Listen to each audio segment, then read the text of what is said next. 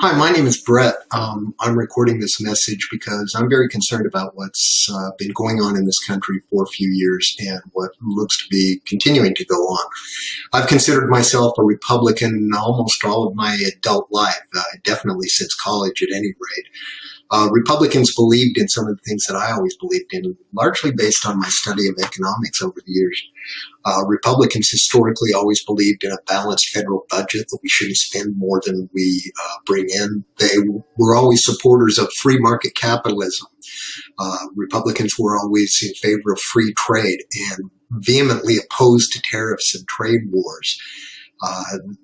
They were against protectionism, whether you're trying to protect the country from foreign trade, perceived enemies, or protect industries that are dead or dying.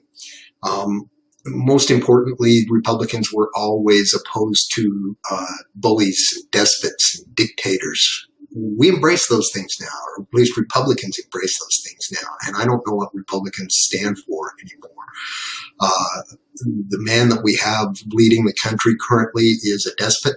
I'm convinced he's a tyrant. He has no understanding of his role. He has no understanding of the Constitution or how it all fits together. These past 4 years have been a train wreck. They've been an embarrassment, and I can only imagine and shudder at what the next 4 years could bring.